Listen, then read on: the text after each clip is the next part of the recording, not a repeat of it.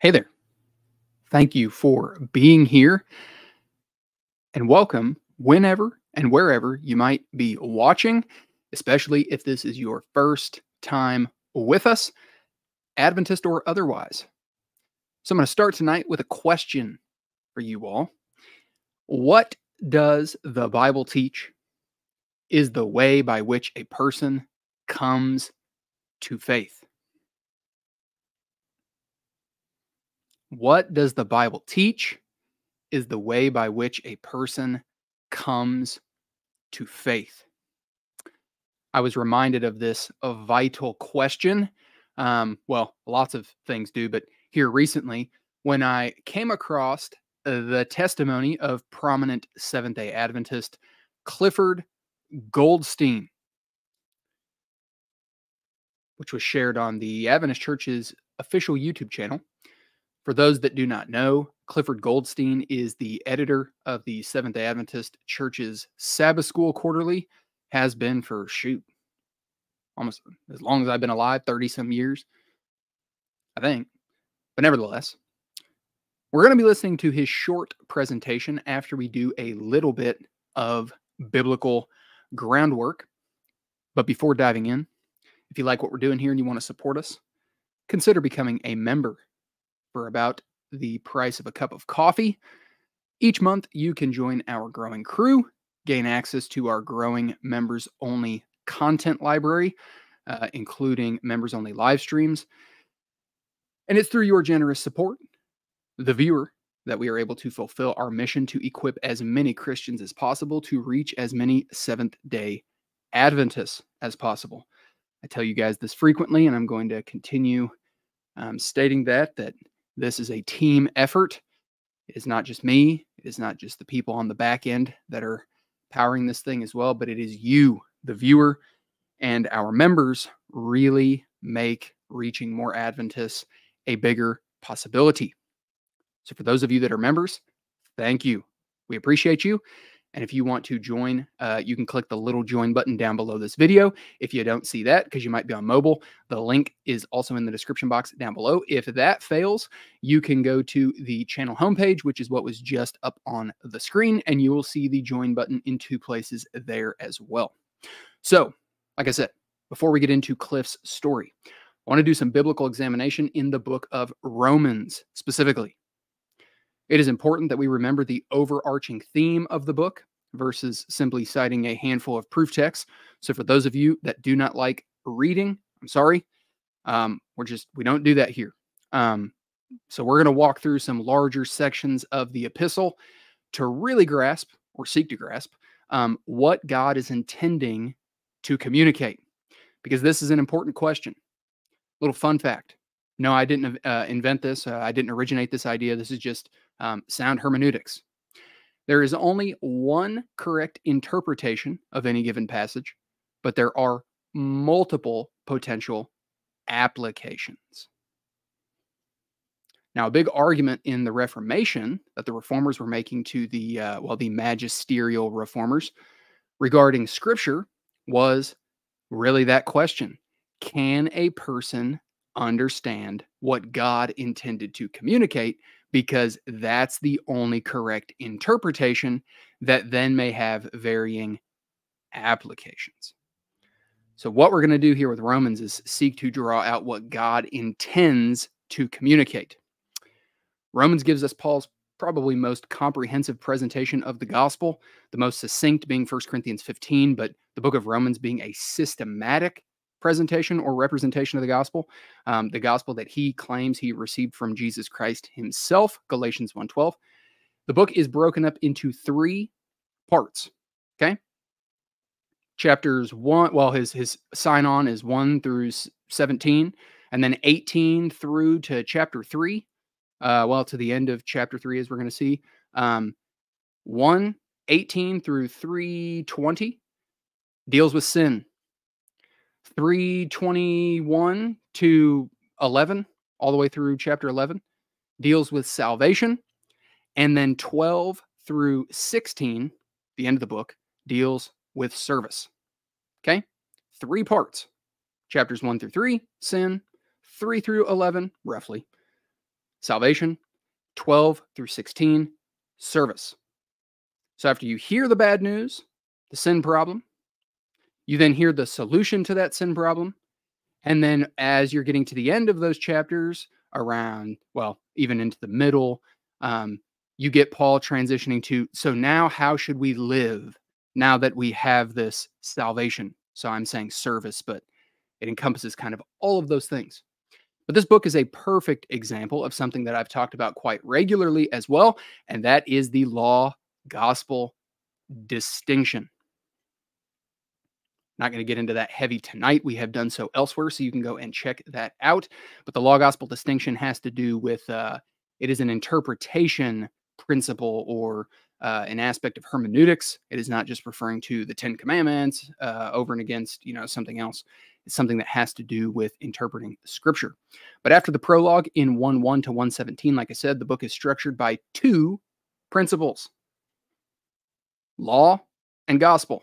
Law being do this and live. Anything in Scripture. Command, do this and you'll live. Do that and you'll die. Anything like that is law.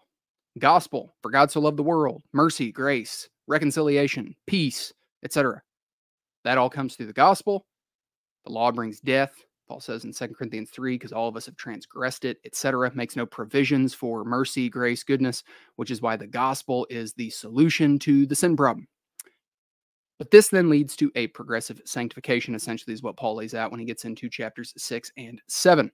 But the crux of the hinge, or the crux or hinge, is Paul's explanation of righteousness, the righteousness of God being revealed ultimately in the person and work of Jesus Christ. So after the opening of the epistle with his credentials, he starts by telling us in 1:16 and 17 that, we cite this a lot around here, the gospel is the power of God to salvation for all who believe it, both the Jew and Gentile alike, all tribes, tongues, peoples, nations. The apostle then proceeds to tell us about the predicament that both Jews and Gentiles alike face. They are sinners without excuse before a holy God. That is Romans chapter 1. He goes to great lengths to describe this condition as he lays out what some commentators have described, or you'll see it sometimes described as the downward progression of man into debauchery and sin. You'll notice that when Paul talks about the sins that man falls into in chapter 1, the more he gets into the chapter, the graver the sins become. It is a downward progression leading to eventually reprobation. But by the 3rd chapter, he makes it apparent that ethnic Israelites are not exempt from this condition, but all have sinned and fall short of the glory of God, the famous Romans 3 passage. But toward the end of chapter 3 and into chapter 4 and 5, the apostle transitions us here to the remedy, like I said, for this problem, which is the gospel. Notice what he says in 3:21 through 31.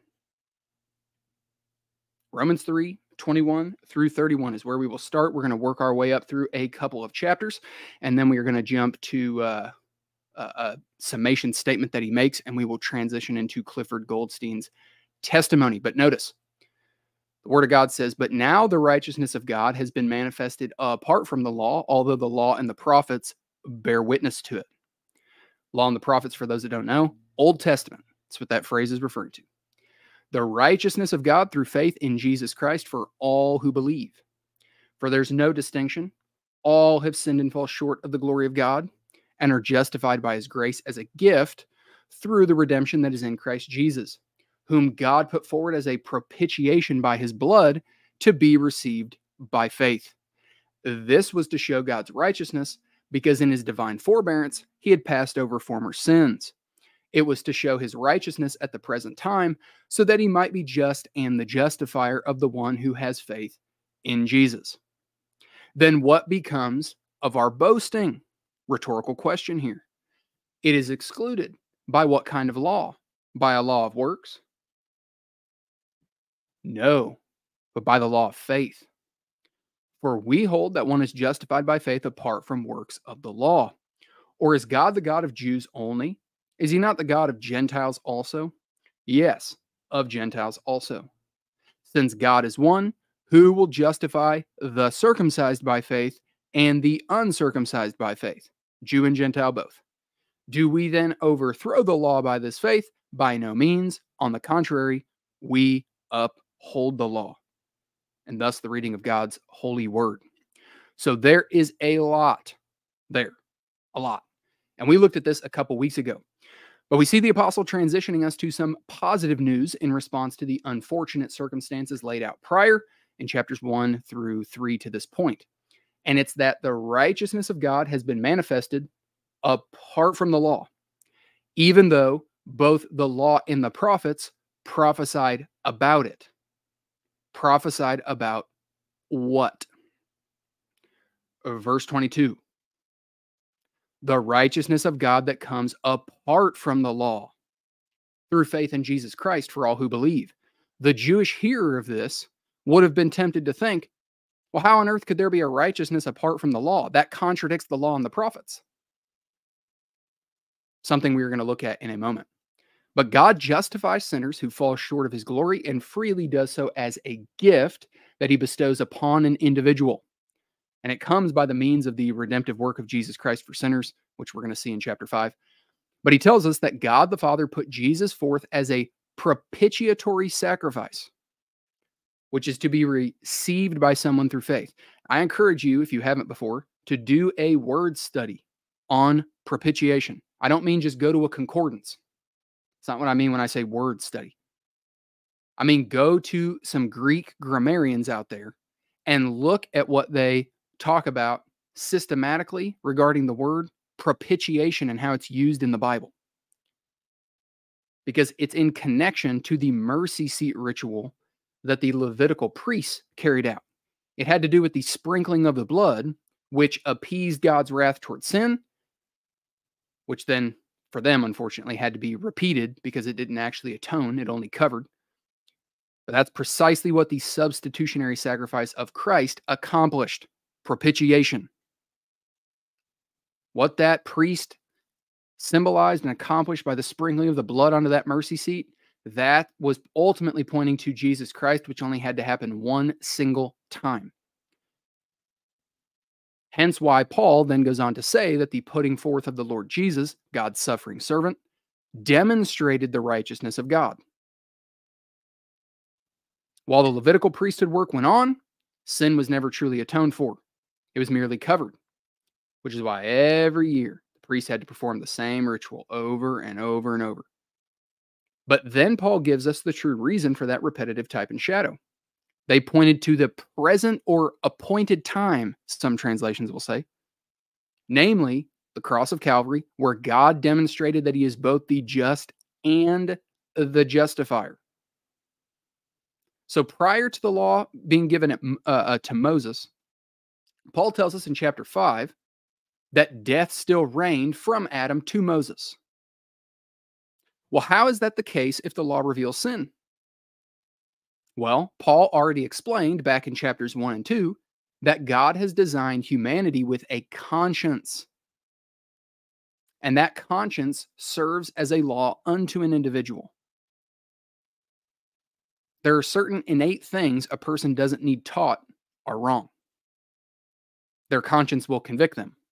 But people can sear their conscience. So I was saying earlier about going into reprobation, etc. So a person can sear their conscience to where it no longer convicts them. But if your conscience convicts you about something, that's good. It's designed to be that way. Do not go against or violate your conscience. But people were still sinning before the law was given. And death spread to all men because of Adam's transgression, Romans 5:11 through 12. But God is just. What does that mean? You ever thought about that? We often talk about God's just.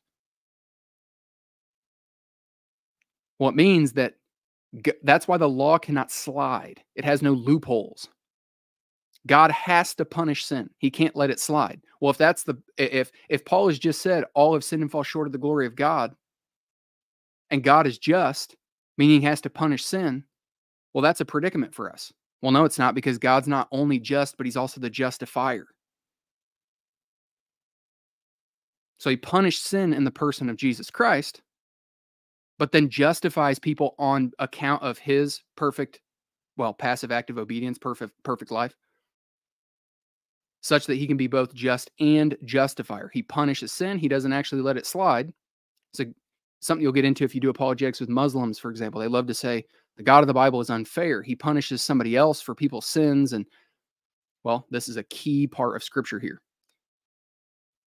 But God is just. Even during the period of God's forbearance, the sins that were committed, they weren't merely forgotten, ignored, etc. That period of time pointed forward to the sacrifice of Christ, where God's righteousness towards sin was demonstrated. You know, you'll hear a lot of Adventists that will point to this and say, well, see, during that time, that was the time of ignorance. Meaning, God, they didn't really, which we're actually going to be getting into this a little bit next week. Richard Foster will be here, a former Adventist friend of mine. He's been on before, and we're going to be talking about sin. And so we will get into that more there, but they'll try and point here to say, well, see, that was the time of ignorance, and they couldn't have been held guilty because they were ignorant. And that's not at all what's being said here.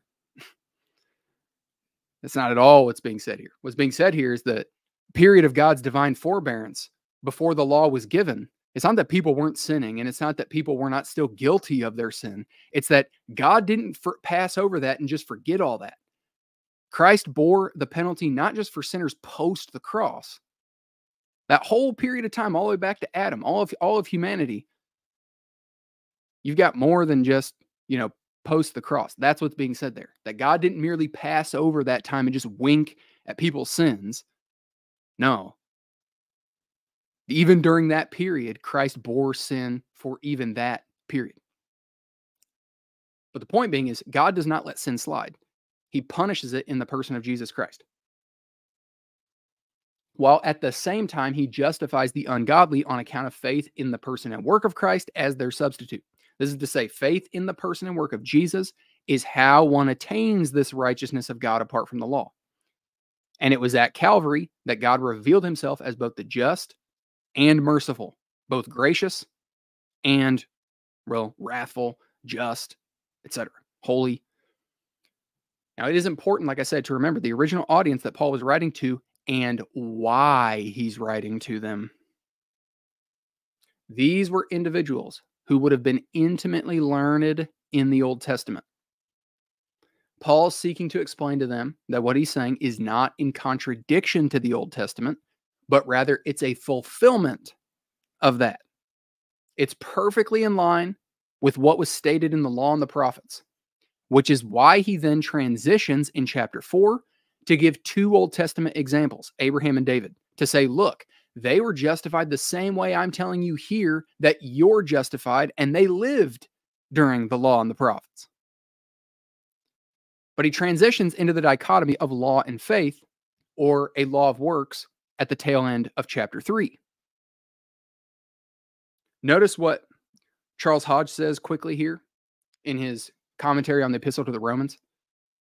For those that do not know, Charles Hodge was a Princeton theologian. But I love his stuff on Greek because I think it's just, I think it's really good, but I also think it's very easy for me personally to read. And so I like to reference Hodge when it comes to the Greek language. But notice what he writes.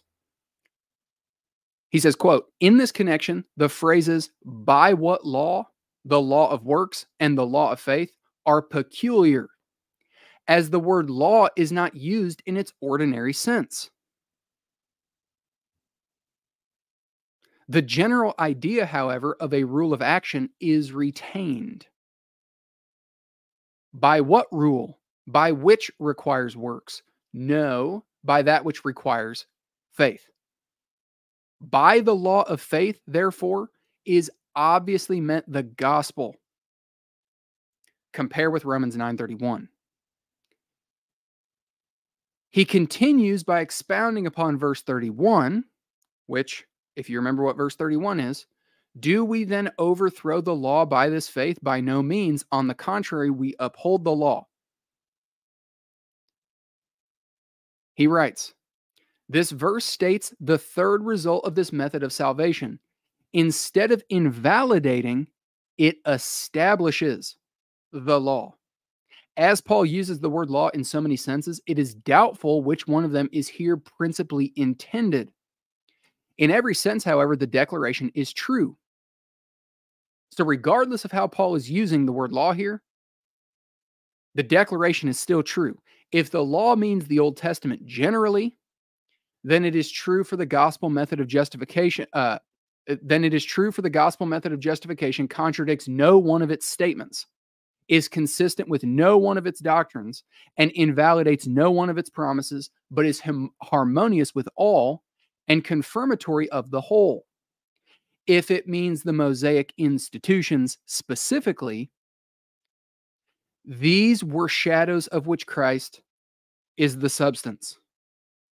Close quote. So regardless of whether you understand Paul's use of the word law to mean the Old Testament as a whole, or specifically any aspect of the Mosaic institution, only the ceremonial law, etc., Paul's point still stands as the righteousness of God apart from the law is not in contradiction with either Moses nor the Old Testament as a whole. That's what's being said in verse 31. Again, that is why he then transitions into using Abraham and David as examples in chapter 4 to explain this and justify what he is saying. That the righteousness of God that comes apart from the law is not distinct or unique to the New Testament, and what Paul is saying does not contradict the law and the prophets. But Hodge continues. He says, quote, "The law is abolished not by being pronounced spurious or invalid, but by having met its accomplishment and answered its design in the gospel. What it taught and promised, the gospel also teaches and promises, only in clearer and fuller measure. If it means the moral law, which no doubt was prominently intended, still it is not invalidated but established. No moral obligation is weakened, no penal sanction disregarded. The precepts are enforced by new and stronger motives, and the penalty is answered in him who bore our sins in his own body on the tree." Instead of making verse 31 to the close of the 3rd chapter, many commentators regard it as more properly the beginning of the 4th. The proposition that the gospel, instead of invalidating, establishes the law, they say is too important to be dismissed with a mere categorical assertion. This, however, is Paul's method. After showing that the law cannot save, that both justification and sanctification are by the gospel, he is wont to state in a sentence what is the true end of the law, or that the law and the gospel, being both from God, but designed for different ends, are not in conflict. Close quote. For those that do not know, former Adventists, a lot of you probably were hearing some of what Hodge was saying, that sounds like Adventism. Yeah, you got to understand who these pioneers stole their ideas from. They have a rip-off covenant theology from, well, the Reformed. And some Adventists would probably read some of those earlier parts by him and say, that's what we believe, see? Yeah, the gospel establishes the law. No, that last section there is the key. Because Paul is making a law-gospel distinction. That's the point. And that's what Hodge is bringing out here. They love to cite verse 31, for example. You'll get Romans 3:31 thrown at you a lot by Adventists. And they'll tell you that this is some argument for their position on the law. And no, it's not. Paul's point in saying the gospel upholds the law is that what Paul is preaching there, this righteousness that comes apart from the law, is not in contradiction to the law and the prophets. That's why it upholds the law. Doesn't uphold your convoluted mixing of law and gospel, which Paul contextually is literally silencing. So when Paul rhetorically is asking if justification through faith makes void the law, his response is by no means, but rather faith in Christ establishes such. The million-dollar question being, what does that look like? Well, thankfully, Paul told us. Justification by faith establishes the law because the Old Testament itself teaches that Abraham and David were graciously justified as a gift from God apart from the law. This is to say, Paul's closing thought and point for the chapter is with the Jewish reader in mind, who could have easily been tempted, like I said, to think that what Paul was putting forth was somehow contradictory to the Old Testament scriptures. When in fact, no, it is perfectly in line with this. Not only were Old Testament figures justified before God in this same fashion, but the Old Testament itself foretold of this righteousness of God apart from the law, which finds its consummation in the person and work of Christ. Now he transitions to chapter 4. What then shall we say was gained by Abraham? So remember what verse 31 was. Is what I just put out here in contradiction to the law and the prophets? Of course not. What shall we say then? Was gained by Abraham, our forefather, according to the flesh. Halt really quick. Do you know what it means when Scripture uses that language? When the apostles use the language according to the flesh. You'll see this about Jesus sometimes. In this case, it's referring to Abraham's genetics. What was gained by Abraham, our forefather, according to his ethnicity, his genetics? With Jesus, sometimes it can be referring to both his lineage that he's coming through, or sometimes the apostles use it, like Paul does in Romans 9, actually, to distinguish between the human and divine natures of Jesus Christ. They'll say that according to the flesh, he insert whatever. It's talking about in his human nature. And it typically is ascribing human attribution to these things. But then it will say in his spirit. So when he's in Mark 2, when the Pharisees come to try and trap him, and he literally is like all over the place, basically saying, I am God, without verbatim saying that. He's like doing it says he's healing people. He's forgiving people's sins. He's able to see into the hearts of the Pharisees. All these things, the Old Testament scriptures that they knew, all said only Yahweh can do these things. He does it all in like a span of, just that chapter alone, there's like 5 times. But the point being is that in that chapter, I'll say according to or in his spirit. It is his divine nature. In his divine nature, he was able to see into the hearts of the Pharisees. But that's what is meant here by according to the flesh. For if Abraham was justified by works, he has something to boast about, but not before God. For what does the scripture say? Abraham believed God, and it was counted to him as righteousness. Now to the one who works, his wages are not counted as a gift, but as his due. And to the one who does not work, but believes in him who justifies the ungodly, his faith is counted as righteousness. Just as David also speaks of the blessing of the one to whom God counts righteousness apart from works. Blessed are those whose lawless deeds or sinful deeds are forgiven and whose sins are covered. Blessed is the man against whom the Lord will not count his sin. Thus the reading of God's holy word.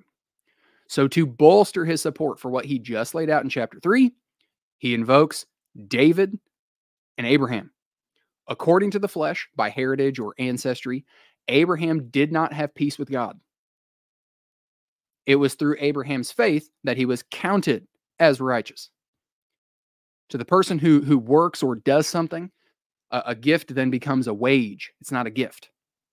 It's something someone is due for their efforts, which shows us that when Paul says God justifies on the basis of faith as a gift, it isn't on account of anything the person does. The technical term would be it is a passive work of God, which we see pictured in Genesis 15 with Abraham, where God cuts the covenant with Abraham, but he puts Abraham asleep.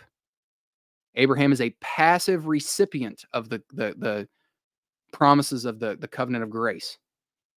And God himself passes through that burnt animal, which essentially signed and said, if I break my promises, let me be like this animal. Abraham was asleep. He was a passive recipient. But then to further support this, Paul then transitions, like I said, to David, the blessed man. And what did David describe as the blessed man? The one whose lawless or sinful deeds are forgiven and who God no longer counts their sin toward.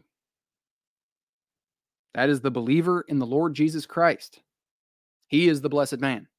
Perfectly in line with Jeremiah 31 and Hebrews 8, which state that one of the promises of the new covenant is that God no longer remembers the sins of the believer anymore. This is why my question in SDA evangelism always begins with, do you have peace with God? Because as we will see in chapter 5, the blessed man in chapter 4 is the one who has peace with God due to his sins no longer being remembered. Flies in the face of the investigative judgment. But Paul continues. Verse 9.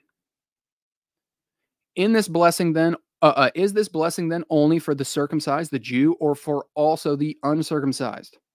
For we say that faith was counted to Abraham as righteousness. How then was it counted to him? Was it before or after he had been circumcised?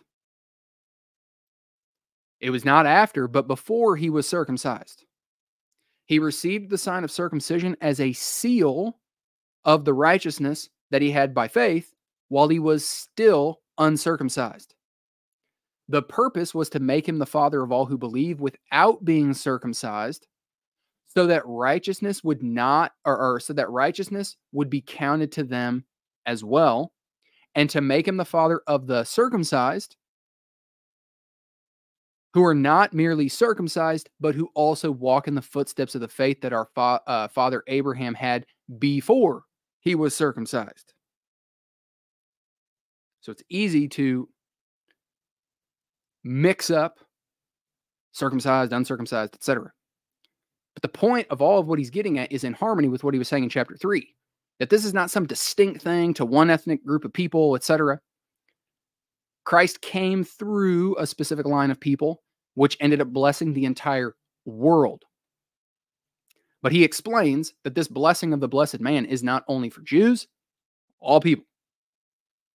But then we get another rhetorical question of importance in verse 10. Was it before or after Abraham walked out in obedience with circumcision that he was counted as righteous? Very plainly, well, explicitly, Paul says before. He then explains what the sign of circumcision functioned as and why he received it. Verse 11, he received the sign of circumcision as a seal of the righteousness that he had by faith while still uncircumcised. So the circumcision was a sign and seal of the reality, but it was not the reality itself. Meaning, circumcision did not save Abraham, but it visibly signed and sealed what Abraham was promised by God. This is to say, just like baptism, circumcision was God's sign to the individual, not the individual's sign to God. All of my Baptist friends are getting ready to text me now, but I digress. It's after this being established and laid out that Paul then tells us in Romans 5, 1 through 11. Therefore, since we have been justified by faith, we have peace with God through our Lord Jesus Christ. Through him, we have also obtained access by faith into this grace in which we stand, talking about the benefits of Christ now, and we rejoice in hope of the glory of God. Not only that, but we rejoice in our sufferings, knowing that suffering produces endurance, and endurance produces character, and character produces hope, and hope does not put us to shame, because God's love has been poured into our hearts through the Holy Spirit who has been given to us. We talk about Pauline theology around the Spirit being given as the seal, the down payment, the guarantee. Once again, very consistent language on Paul's part. For a while we were still weak, at the right time Christ died for the ungodly. For one will scarcely die for a righteous person, though perhaps a good person would dare even to die. But God shows his love for us in that while we were still sinners, Christ died for us. Since, therefore, we've now been justified by his blood, much more shall we be saved by him from the wrath of God. Propitiation. For if while we were enemies, we were reconciled to God by the death of his Son, much more, now that we are reconciled, shall we be saved by his life. More than that, we also rejoice in God through our Lord Jesus Christ, through whom we have now received reconciliation. So the climax of the blessed man, the one justified by faith apart from any sort of doings of their own, who God no longer counts their sin against them, is that this individual actually has peace with God. It is this free gift, an act of God, whereby he declares the person innocent, that results in the barrier between them and God being removed. And it's why the author of Hebrews tells us that we can have confidence to enter into the presence of God with boldness. We can approach the better mountain, Hebrews chapter 12, Mount Sinai, Mount Zion, which is presented in contrast to Mount Sinai. And if you go back and read that story, you'll remember that the people were terrified and they asked that Moses be the mediator between them and God, because anybody touched the mountain, even an animal, they would die. It was this scene of terror and fear. But unlike that, in Christ, the better Moses, the better Joshua, the better mountain, Mount Zion, we can approach with boldness, all of us, not in fear, but with confidence, because that peace now exists. The God-man, the Lord Jesus Christ, bridged that gap. He satisfied that hostility that was there. Again, propitiation. In and through the person and work of Jesus Christ, we have complete peace and acceptance with God.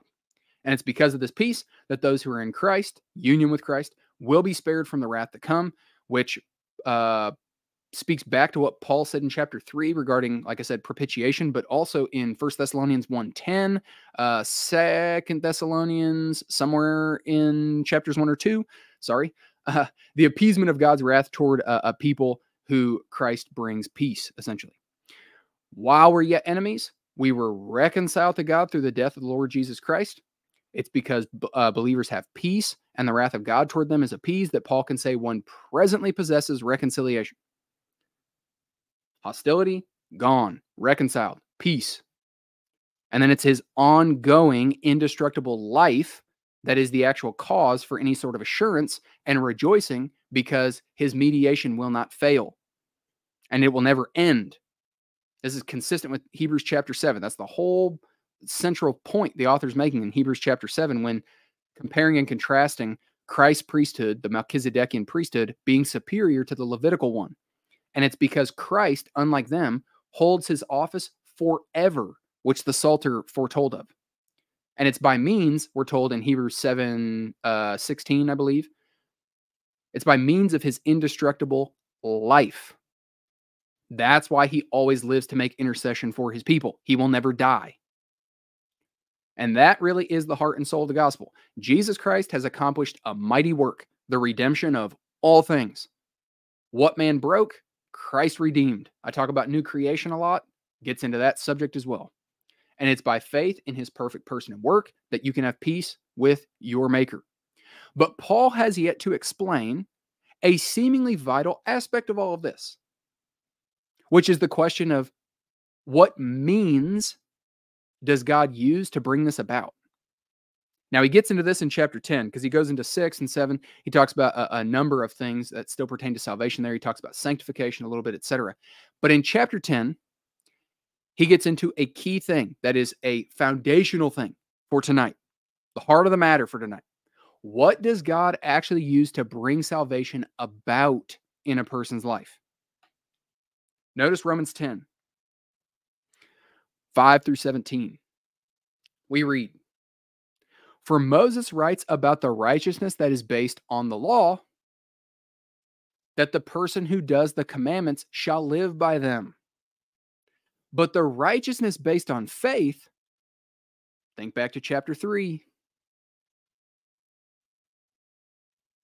"The righteousness based on faith says, do not say in your heart, who will ascend into heaven? That is to bring Christ down. Or who will descend into the abyss? That is to bring Christ up from the dead. But what does it say? The word is near you, in your mouth and in your heart. That is the word of faith that we proclaim. Because if you confess with your mouth that Jesus is Lord and believe in your heart that God raised him from the dead, you will be saved. For with the heart one believes and is justified, and with the mouth one confesses and is saved." Thus the reading of God's holy word. So did you track with what Paul is getting at there? It's easy to read over these things and think, what in the world is he talking about? Bring stuff up from the abyss, go up here. One doesn't have to go on a long journey. You don't have to make a trip across the globe to attain this righteousness of God. It doesn't take all these hard efforts. He compares and contrasts it with a righteousness that supposedly can come through the law, which only Jesus was able to actually attain. And if you look at Christ, it was a heavy burden, a lot of work. Christ's work was a very burdensome work.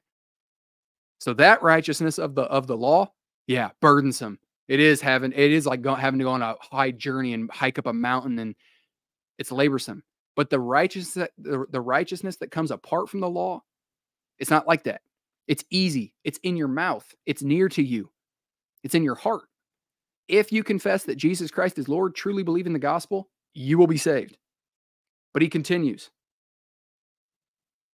For the scripture says, everyone who believes in him will not be put to shame, for there is no distinction between Jew and Greek, for the same Lord is Lord of all, bestowing his riches on all who call on him.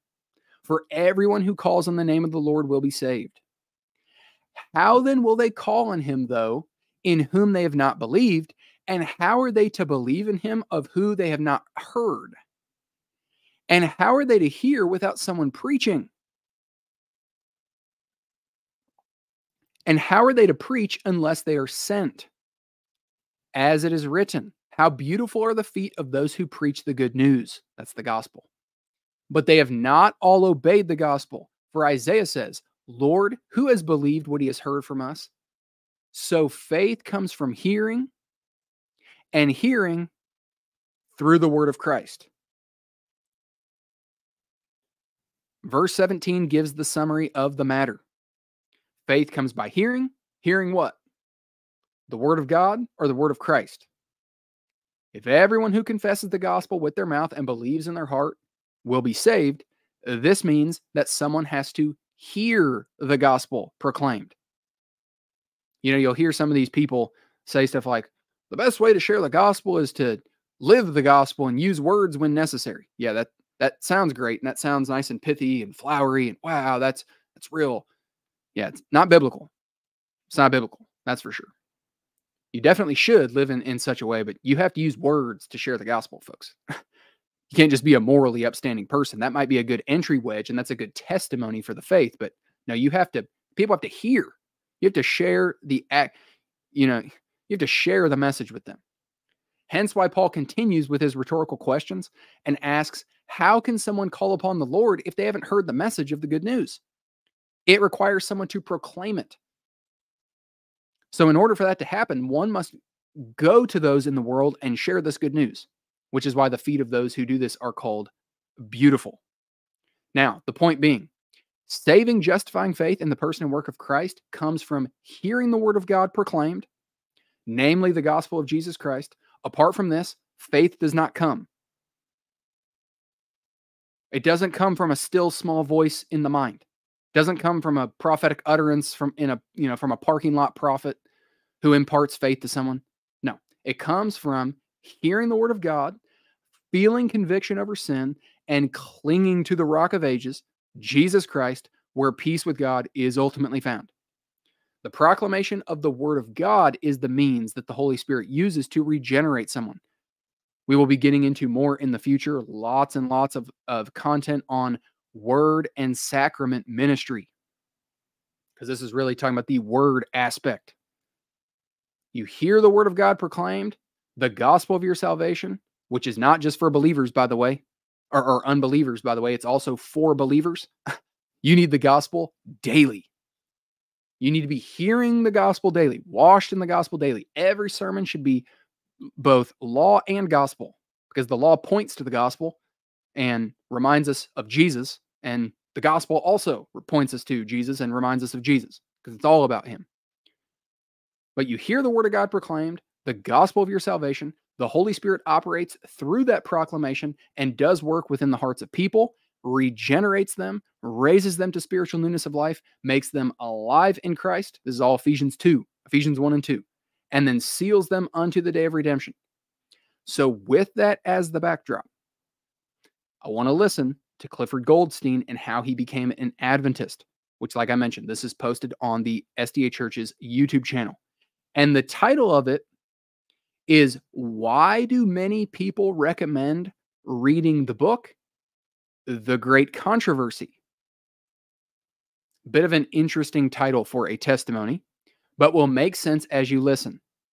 Remember what we just read in Romans. Grew up in a secular Jewish home, and I often joke the way we did our religious holidays was like, they tried to kill us, they failed, let's eat.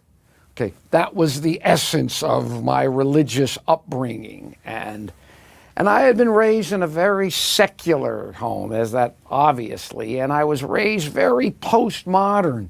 You have your truth, you have your truth, and there's no truth above, which no God's eye view, truth is just personal, social, relative, whatever. And that's how I was raised, that's how I believed.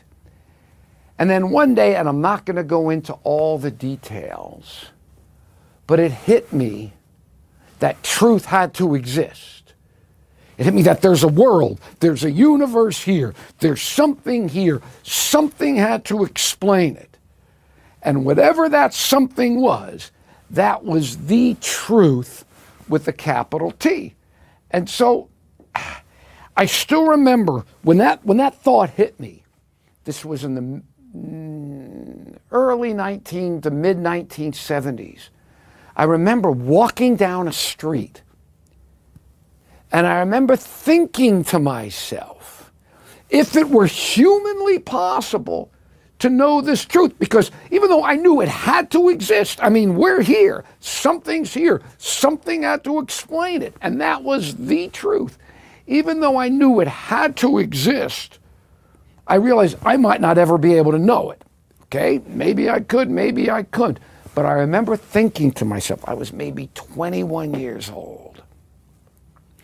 And I remember thinking, if it were humanly possible, because again, as I said, I know this truth had to exist, but I might not ever be able to know it. But I remember thinking, if it were humanly possible to know this truth, I didn't care what it was, where it led me, what it cost me, what I had to suffer. I thought, if I could know it, I wanted to know it no matter what. And well, all I know is of all the different paths I could have gone on, I got into all sorts of silliness at one point or another. But all I know of all the different paths I could have gone on, the different ways I could have gone on, I ended up as a Seventh-day Adventist, which... Okay, so he was raised in a secular home, but had an epiphany moment of existential crisis, realizing that existence necessarily requires a capital T truth. And if that's the case, he didn't care what it was. He wanted to know what it was. A noble and commendable desire. It's like those of us who are particularly deep thinkers can appreciate and relate to that. That's actually part of Paul's apologetic in Romans 1 regarding all of humanity having a general revelation from the one true God that he exists. But then he correlates this epiphany moment where he ended up, or he correlates that moment with where he ended up, making a connection, which was Seventh-day Adventism. This is to say, he implies that because he had this moment of genuine desire for truth, and of all the paths out there, he ended up Adventist, that somehow correlates to Adventism being this capital T truth he desired to know. Now, folks, as somebody who has done a lot of evangelism, a lot, and when you do street evangelism, folks, you don't know what you're going to get. You learn all sorts of different. I mean, folks, I've done evangelism to Hare Krishnas who are beating a drum in the park for 5, 6, 7 hours. I mean, you run into it all. I've heard this same thing from countless Mormons. Exact same thing. It's what the Book of Mormon tells Mormons who are seekers of truth to do. They prayed for confirmation that Mormonism is true. Then they felt a burning in the bosom, supposedly at some point, and that confirmed that Joseph Smith, what he said was true, that he was a prophet, the LDS movement is God's true church, etc. But Scripture does not tell us this is how truth is identified. In Jesus' high priestly prayer in John 17:17, he prays that his people, he prays for his people to be sanctified by the truth. Thy word is truth. Faith comes by hearing, hearing by the word of God or word of Christ. Jesus says he's the way, the truth, capital T, and the life. All the treasures of wisdom and knowledge are hidden in Jesus Christ. Colossians 2:3. You ever stop to think about what that means? Like, it's very easy to read over these things in Scripture and think, oh, that's just like biblical poetics, or like, oh, that's just biblical. No, Colossians 2:3 is epistolary literature. It's not Psalms. It's not just wisdom literature, though it is said in the wisdom literature as well. No, in Jesus Christ are hidden all the treasures of wisdom and knowledge. You can't know anything apart from Christ. Now, we're not going to get all into a topic that I would love to get into tonight, but Jesus is necessarily dependent to arrive at truth, capital T truth, as he himself is the truth, and all knowledge comes from him and is dependent upon him as the ultimate source of such. The point being, truth in this context comes from hearing the voice of Christ, the shepherd, which is contained within the Holy Scriptures. Not from making a deal with God, a burning in the bosom, a small voice in your head. I've heard all sorts of things. Nevertheless, this sets the foundation for his testimony. Okay? So let's keep listening. It was kind of remarkable because in my life there were two kinds of people I really did not like. I did not like Christians, and I did not like vegetarians. But anyway, I wound up as a Seventh-day Adventist, and it was a long process, and I'm not going to be able to get into all the details, but I will say this. At one point, I said, God, if you exist, I need a sign. You know, I've only found out later that Scripture says Greek seeks for wisdom, Greeks seek for wisdom, Jews seek for a sign. And at one point I said, God, if you exist, I need a sign. You got to show me that you exist. Well, right after that happened, and again, this is kind of, I'm skipping over a lot. I met a guy who had my same name, Clifford Goldstein. I was from Miami Beach. Turned out he was from Miami Beach. He was living on the same kibbutz in Israel that I had lived in months earlier. Not only was in the same kibbutz, he was in the same room that I had lived in, and I had left that room months earlier. Not only in the same room, but he was in the same bed that I had been in. And now that's getting kind of weird. And then I remember I looked up on the bookshelf over his bed, and I saw that a bunch of books on the bookshelf that I had left when I was living in that room. And I saw the books, and I said, Cliff, you like my books? And he says, what are you talking about? Those are all my books. And I looked up at the same books that I had had on the bookshelf when I was living in that room he had.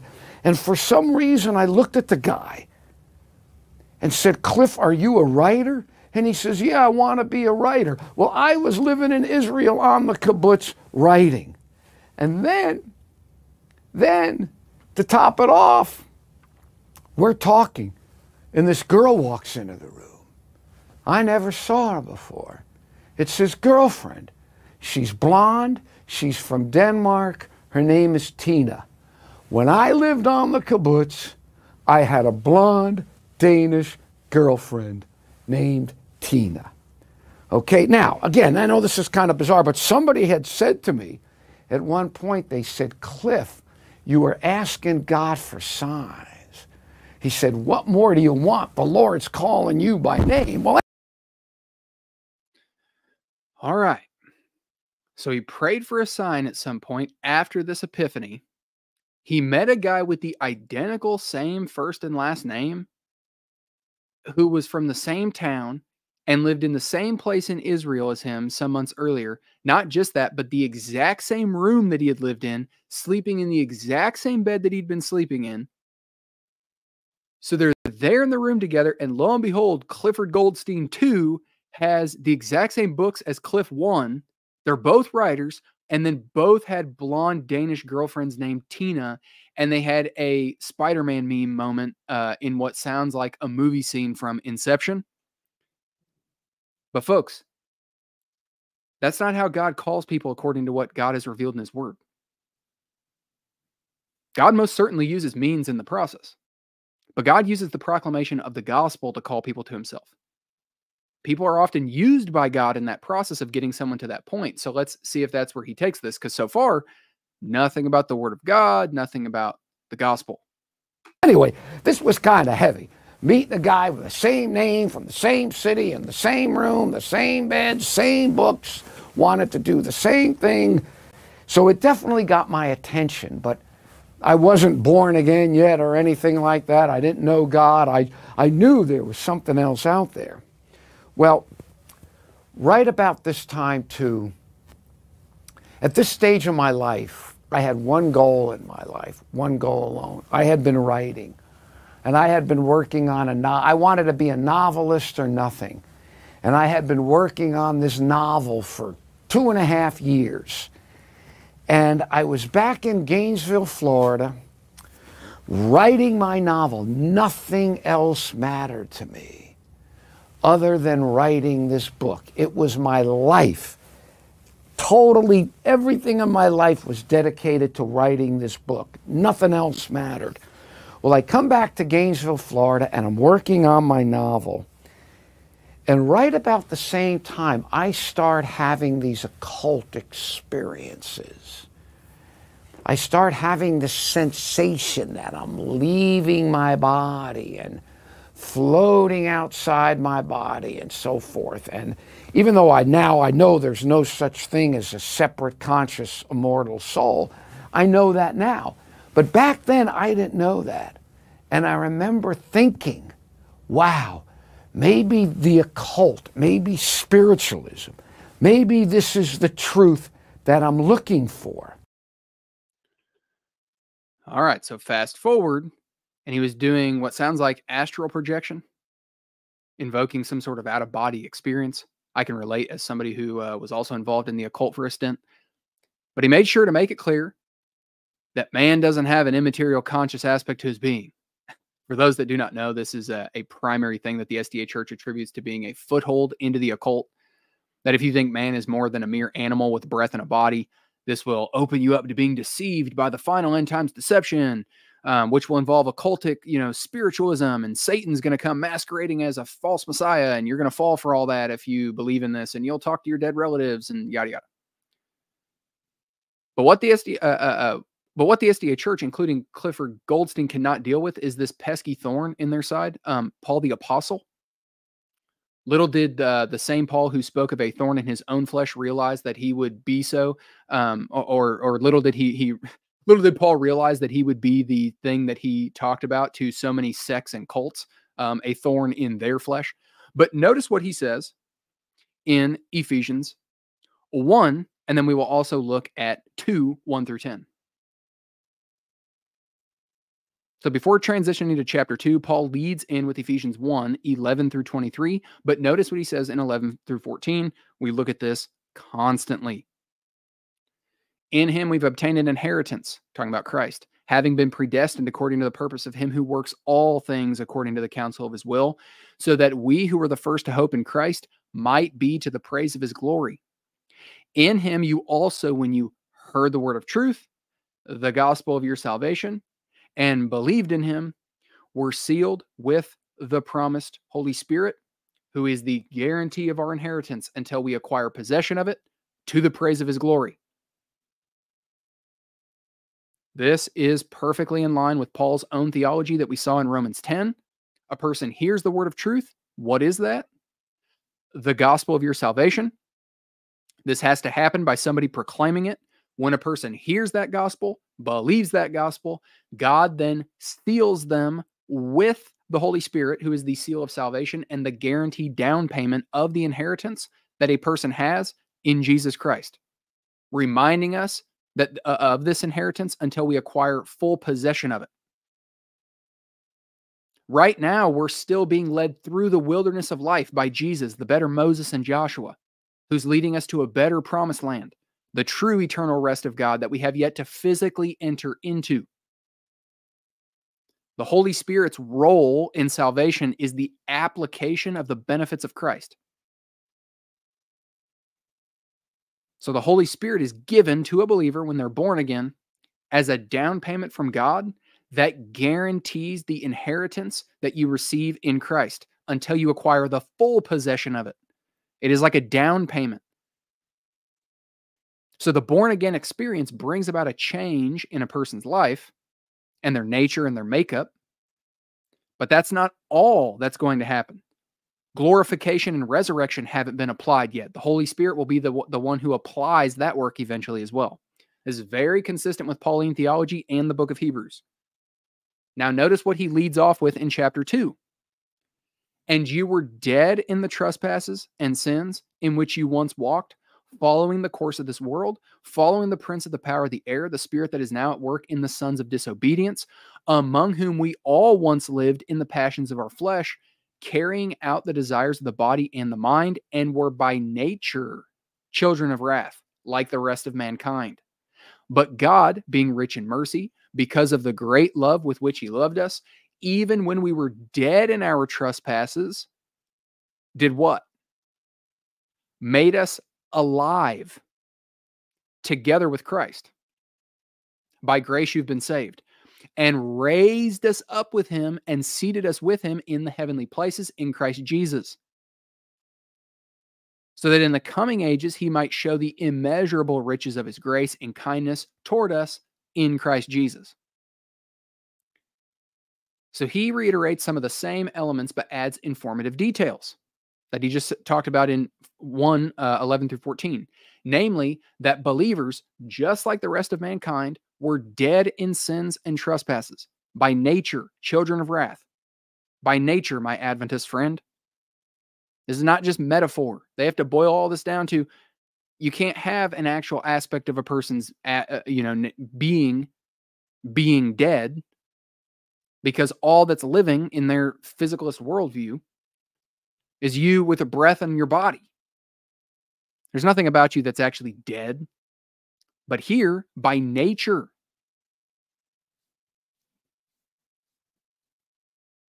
this deadness is not just some metaphorical deadness, friend. An aspect of the human nature is dead upon entry into the world. You are born by default in Satan's kingdom.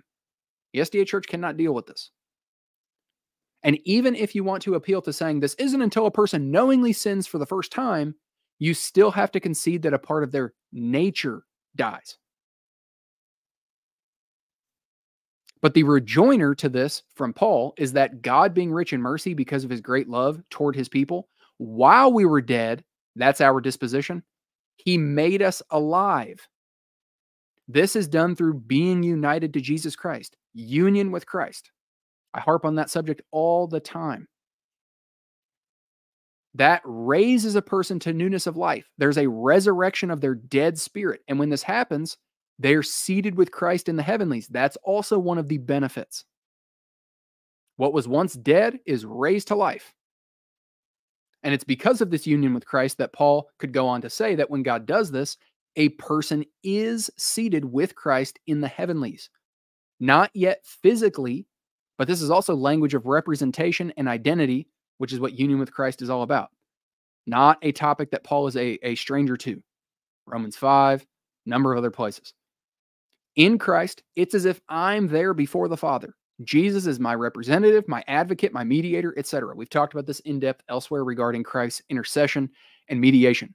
But the point being, because Adventists do not understand this aspect of the human nature and condition, they aren't able to identify the actual problem and need of man, which is that since we are born with a part of our nature dead in sins and trespasses and a corrupt flesh, Our spirit needs made alive through the power of the Holy Spirit, through the proclamation of the gospel, which is the means that God uses for raising spiritually dead sinners to newness of life. And then eventually will also glorify the corrupted flesh for the whole being of the person to be entirely renewed. But Satan has demonized this in SDA theology because he's the ultimate architect behind it. That's why. And he has made it to where Adventists are now blinded to man's real issue and what the real solution is by labeling the truth as spiritualism. No. And Cliff mentioned being born again. Cliff, this is what being born again is. This is what being born again is. Being made alive, united to Jesus Christ. Well, let's continue. And so I decide I'm going to study the occult. I'm going to study spiritualism. So the next day I'm walking to the library to get a book on the occult. And I was really the epitome of a hungry writer. And I needed a job. And there was a health food store. And so I knock on the door of the health food store. I mean, I'm even going to work for hated vegetarians. I mean, that's how desperate I was. And this guy comes out, and we start talking, and I think he's an atheist or something. And I say something about faith and the occult. He goes, "What?" And he pulls me in the health food store, and he locks the door. And then I start telling him about my occult experiences. And he starts to warn me about this. And he starts talking to me about the devil. Well, come on. Talking to me back then about the devil. I mean, he might as well told me that Santa was going to come down the chimney and not bring presents if I wasn't a good boy. Okay? So anyway, he says, "Here." He obviously saw I wasn't going to convince me, but he says, "Read this book." And he hands me a book. And I pick up the book. I'd never seen the book before, never heard of the author, but I'm a writer, so I'm a reader. So I take the book, put it under my arm, and I walk over to the library to get a book on the occult. And I wasn't in school then, so I couldn't check the occult book out. But I go, and for the first time in my life, I get an occult book. And I sit down in the library. And I start reading the occult book. And I read the first chapter of the occult book. And I even practice the first technique.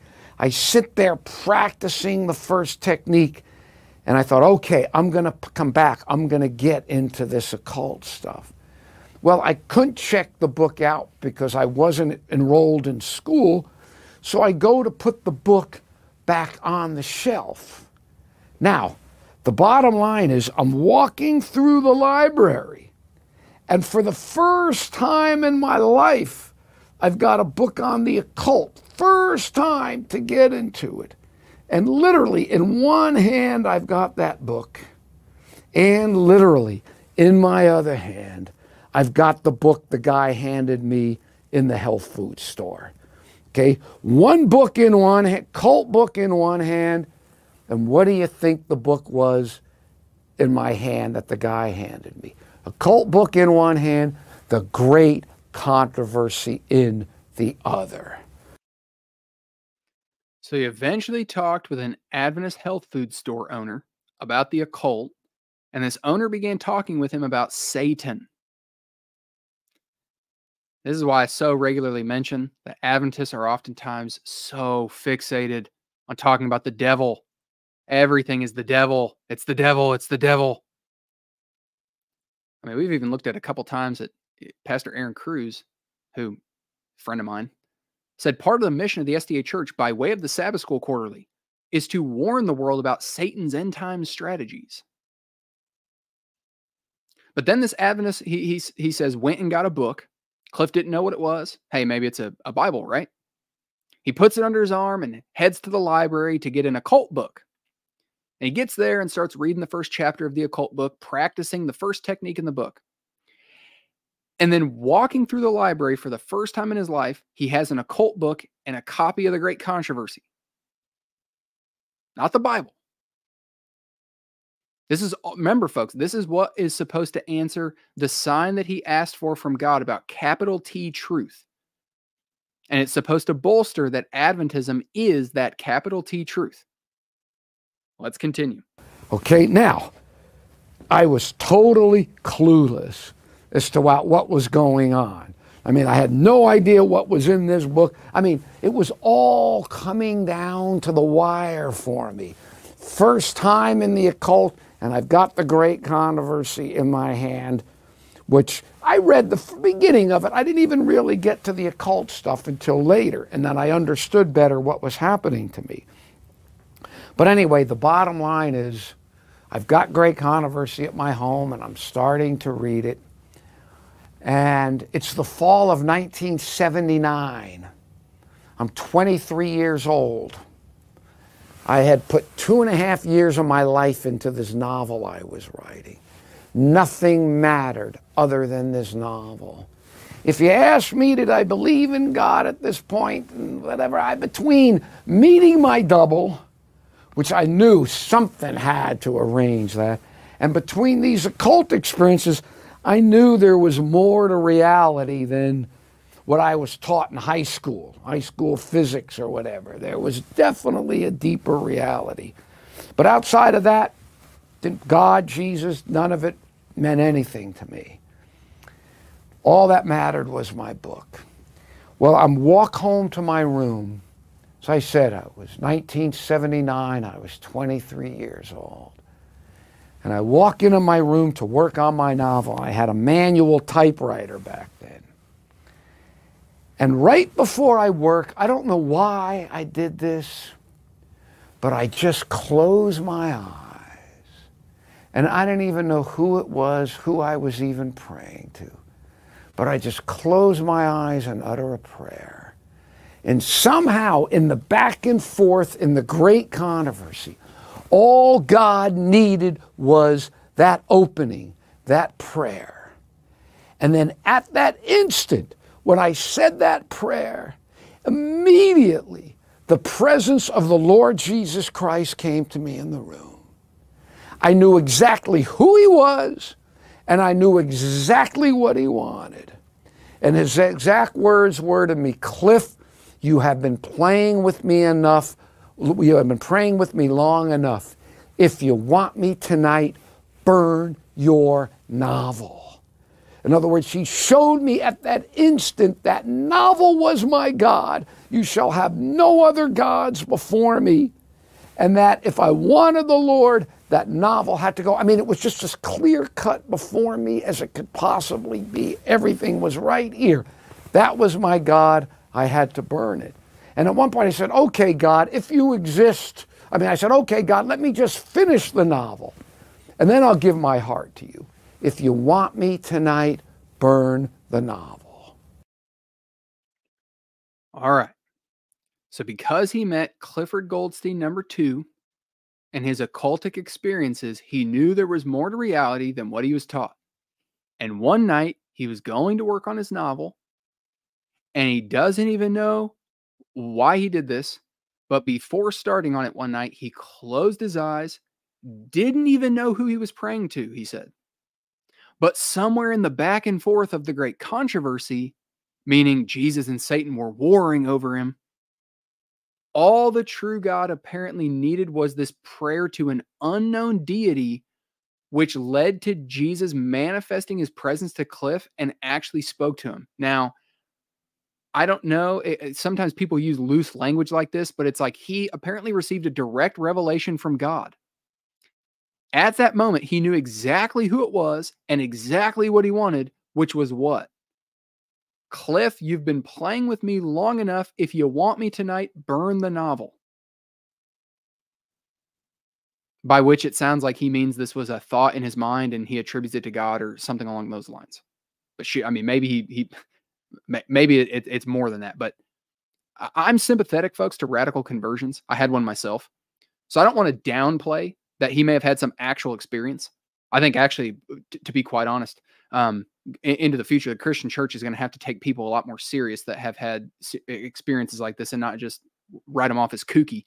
because that doesn't really do anything when somebody has actually had some sort of experience, and being able to speak into that from Scripture is important. But folks, this is not how God communicates to people. And there's nothing about the gospel here.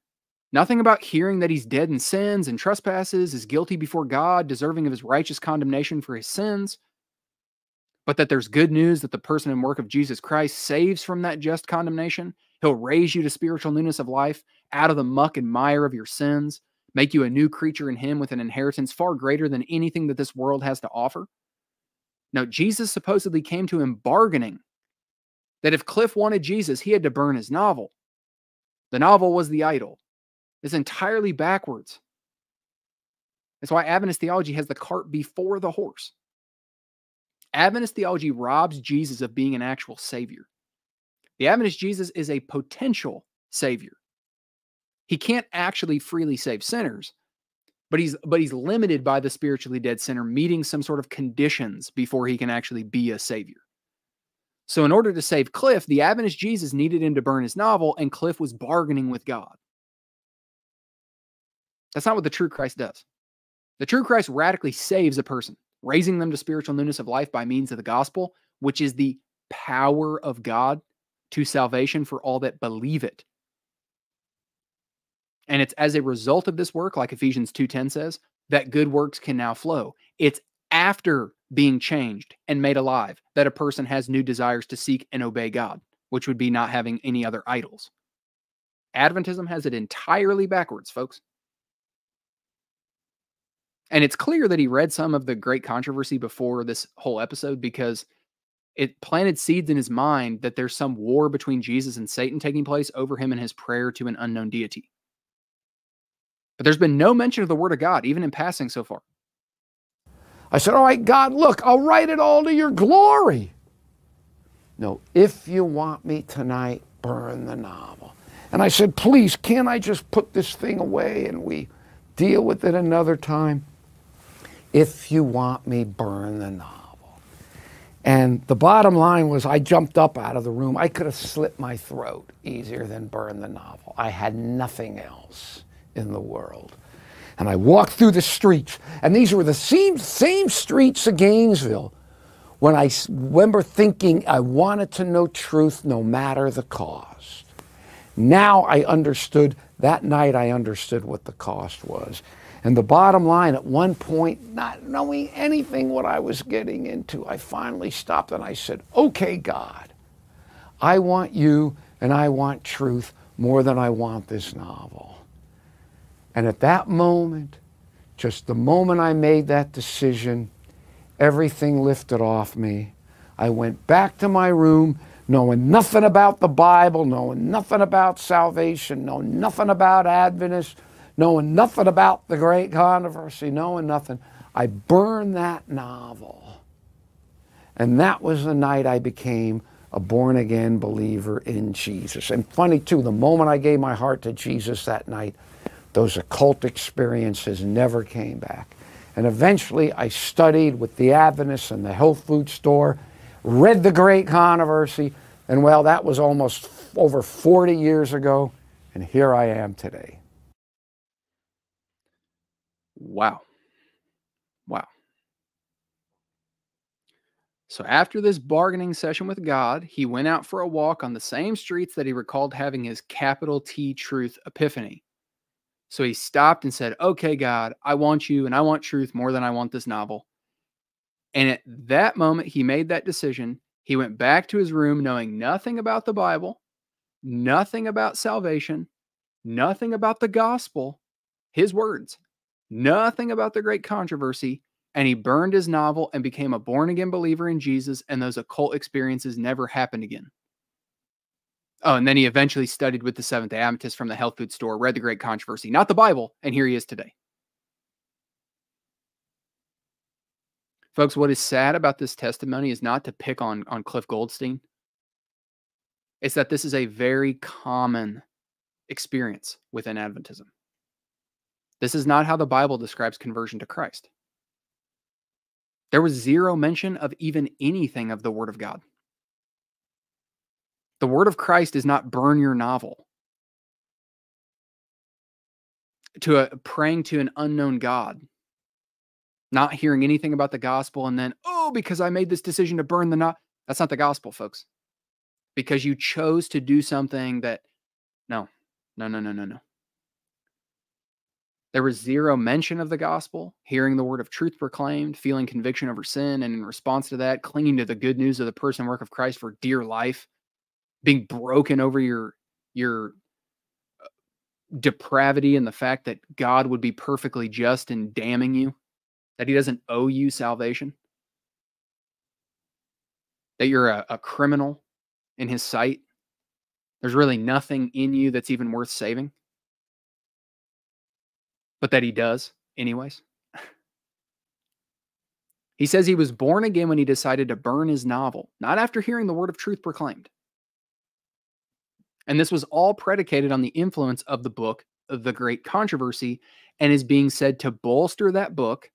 This was around the time that they were launching their Great Controversy 2.0 project, where they're trying to send out 1 billion copies of this, both physically and digitally. This was being recorded to bolster that book and encourage Adventists to go hand it out, because it could lead to more experiences for people like Cliff and make more Adventist converts. But sadly, that's what it is. Cliff was converted to Adventism, not born again. He wasn't raised to spiritual newness of life and united to the true Christ by faith in his gospel, which is terribly unfortunate. And it's why we need to be taking the truth to Seventh-day Adventists. Understand, Cliff's testimony is very common amongst Adventists. Their own personal experience being the determiner of truth, often bolstered and upheld by bizarre experiences that are looked at in the same way, pagans looked at omens, like reading the voice of God into everyday situations, instead of hearing the true voice of God, the true shepherd, which is found in his word. So let's be praying for people like Clifford Goldstein, that the Holy Spirit would move in such a way that leads to a true conversion to Christ. Seems like a very nice guy. I'm sure he is. But it's sad. It's unfortunate. That's not a Christian testimony. But as always, thank you for being here, and may Christ richly bless you in the grace and peace won by him and his vicarious death on the cross for sin. Maranatha, and God bless.